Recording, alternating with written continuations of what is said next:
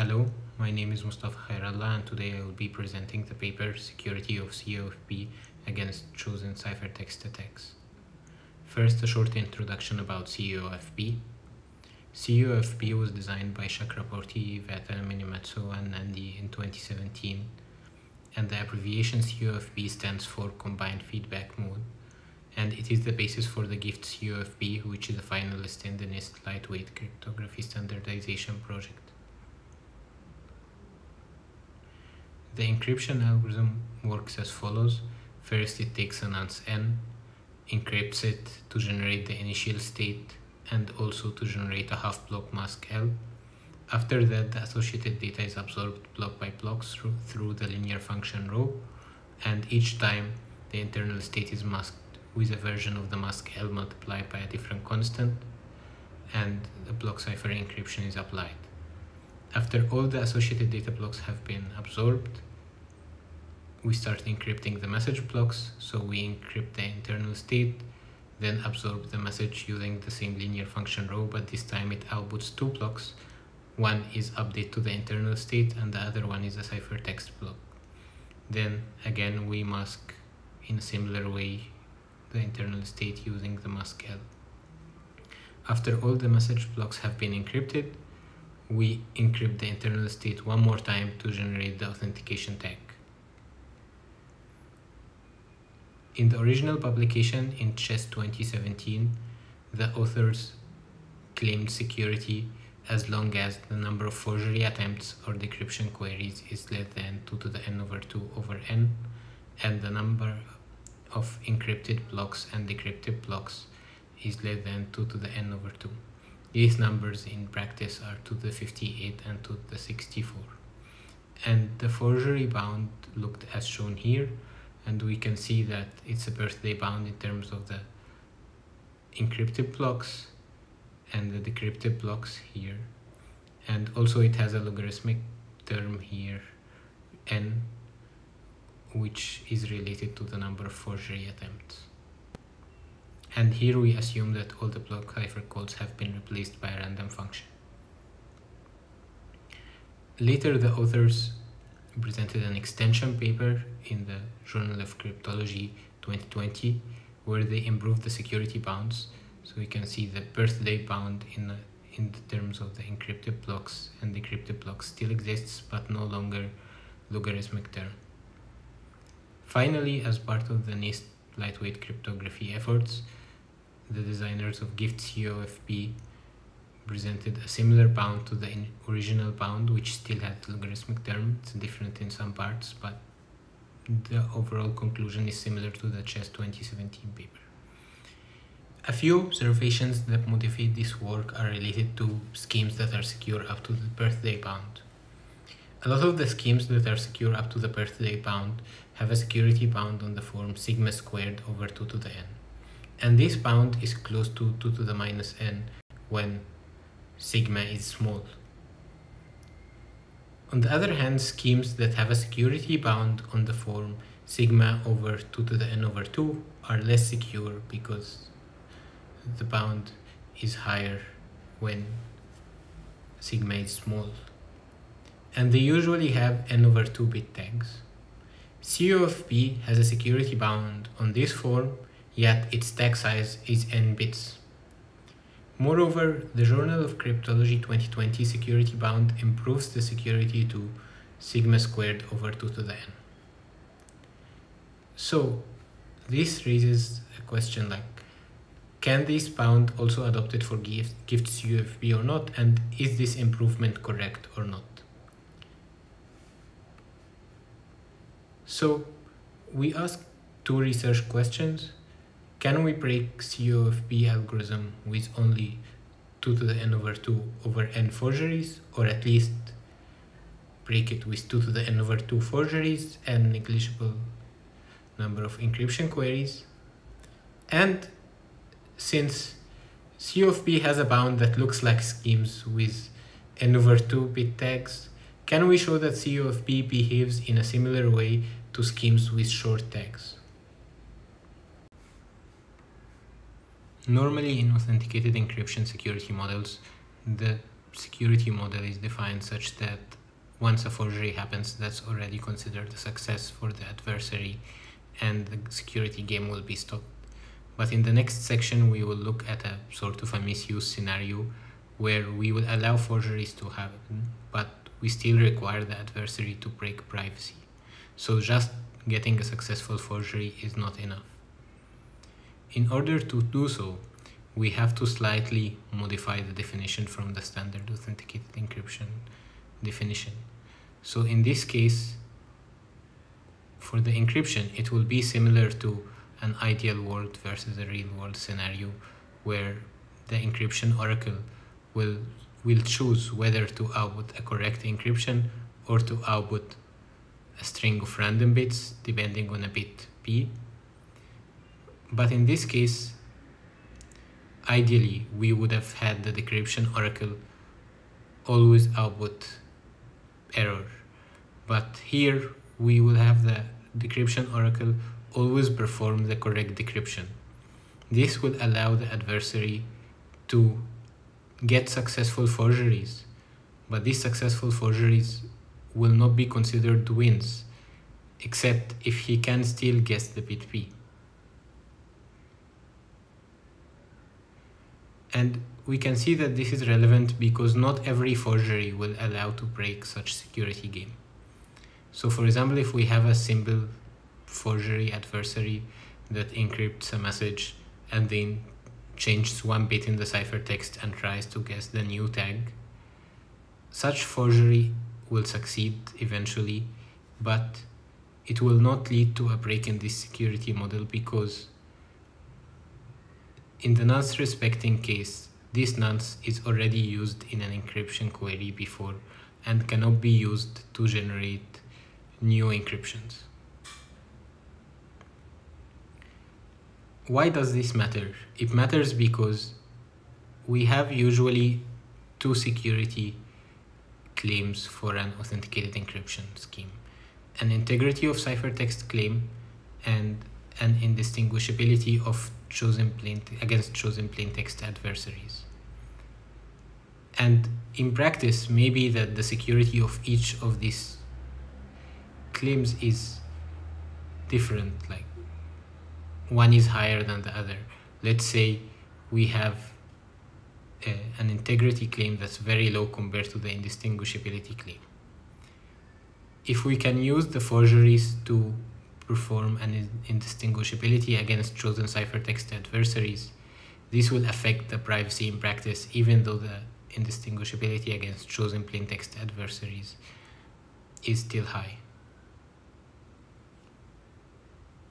And this happens because in the chosen plaintext scenario, the number of decryption queries or forgery attempts is irrelevant. So this attack was presented in the NIST Lightweight Cryptography Forum informally by Alexander Medj in 2019, where you take a scheme that has a short tag, so let's say the scheme has only 64-bit tag. You start decrypting random messages with a nonce that was never queried before during encryption. And at some point you will guess the tag correctly. Once the tag is guessed, this will leak some information about the key stream bits related to this nonce. At a later time, the adversary will observe a message encrypted with the same nonce, and this will allow him to partially decrypt it.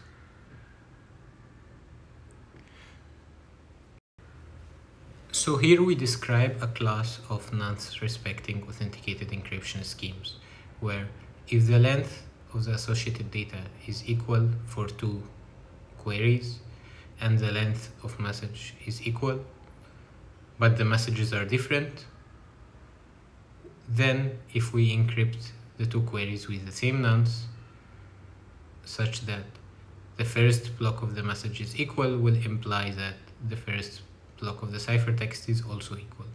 And if the first block of the message is different, then the first block of the ciphertext will also be different.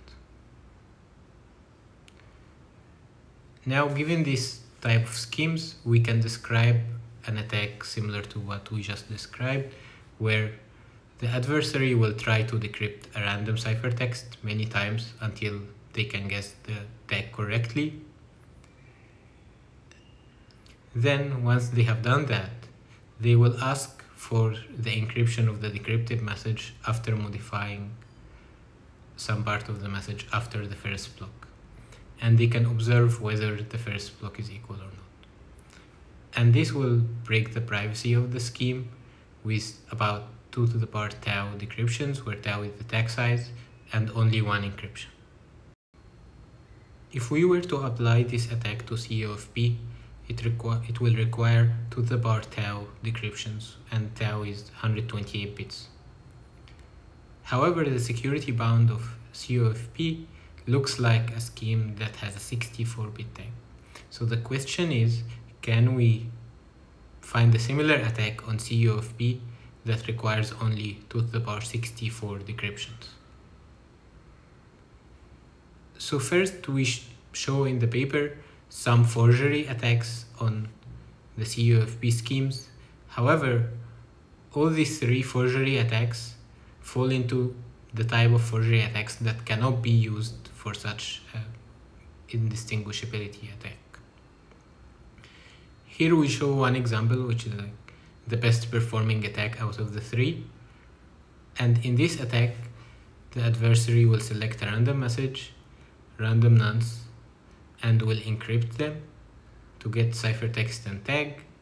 Then they will try to guess the value of the mask. And once they guess the value of the mask, they can apply a linear transformation and generate a forgery that will be decrypted successfully.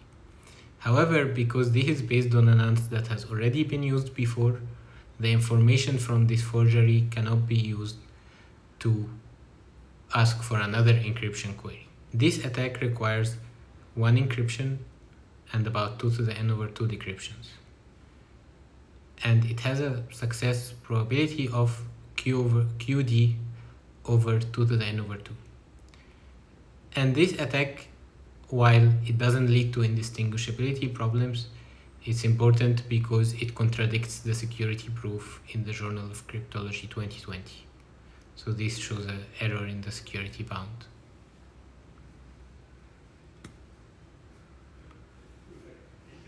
So in the paper, we give a 4th attack, which also breaks privacy with 2 encryption queries. Let's recall how COFB works in this diagram. We can see that if we have a known plaintext encryption query, then we know the blocks of M and also the blocks of C. This gives us partial information about the internal state. So from, let's say, M2 and C2, we can get the full output of the block cipher code before that. And from M1 and C1, we can get half the input to the block cipher code. And to get the full input and output of the block cipher code, we have to guess the mask.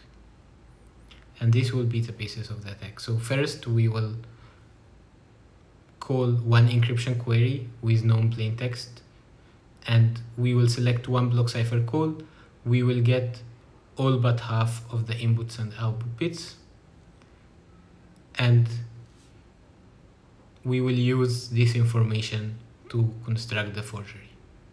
So in the first phase of the attack, we initialize N with some random string and M with some random string. We ask for the encryption of N and M, and we initialize our forgery message to perp and our mask guess to 0, n/2, 0 bits. In the second phase of the attack, we set a variable v equal to the tag of the encryption query, and from the message block and the corresponding ciphertext, we set p this way, where L is our guess for the mask. And we set the mask for the forgery to be the first n/2 bits of v. Then we assign the nonce for the forgery in this way,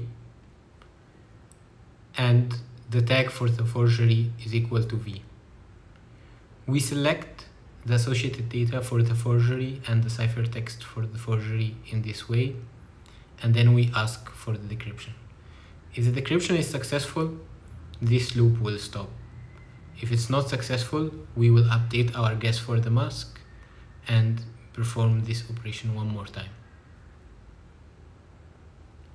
In the third phase, after the forgery has been successful, we extend the decrypted message with our n random bits, and then we ask for the encryption using the nonce we used in the forgery. And most likely this nonce would have never been used in an encryption query before. And then we compare the first n bit of the encrypted ciphertext with the ciphertext of the forgery. And based on that, we can guess whether the oracle is outputting random bits or it's outputting the real encryptions. And if we look at this main loop, we will see that its success depends on guessing L correctly, because everything else is known. M, C, T, all this is known. So its success probability will depend on guessing L correctly. And also we have a slight detail here, which this zero vector that's added to n.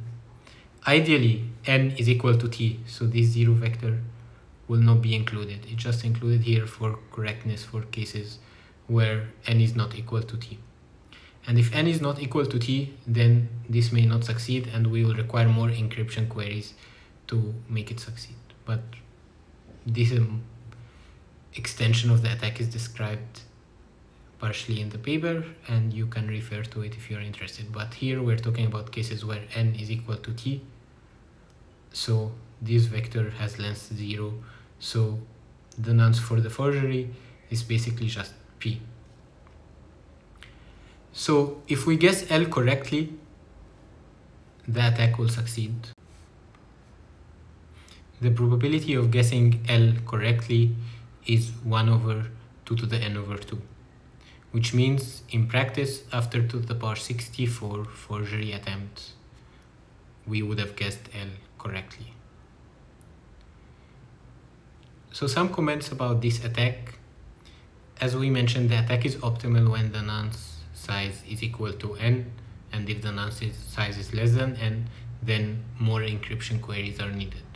But for the NIST version of gift COFB, the nonce size is 128 bits.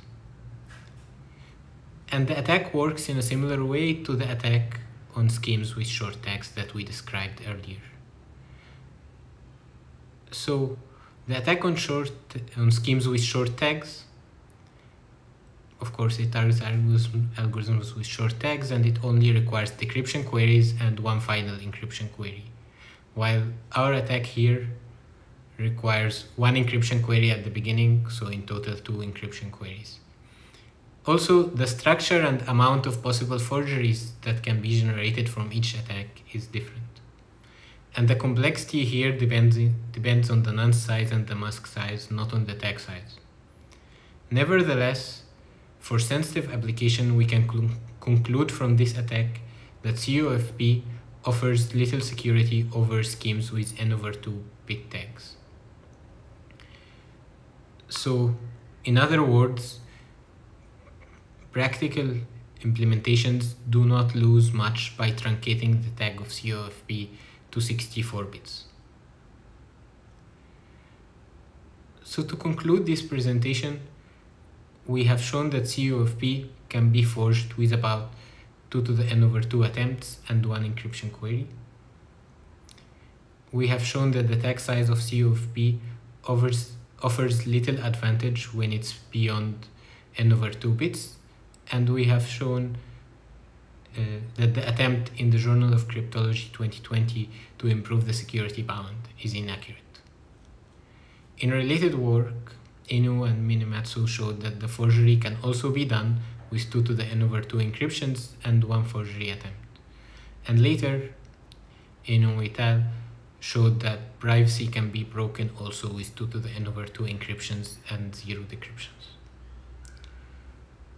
One remaining open problem in the security analysis of COFB is improving the logarithmic factor in the security bound. So all these attacks do not take advantage of this logarithmic factor. But in the paper we discuss why this bound is likely artificial and cannot be improved. But we leave proving a better bound out of the scope of this paper. Thank you for watching this video and hope to see you in the conference if you have any questions.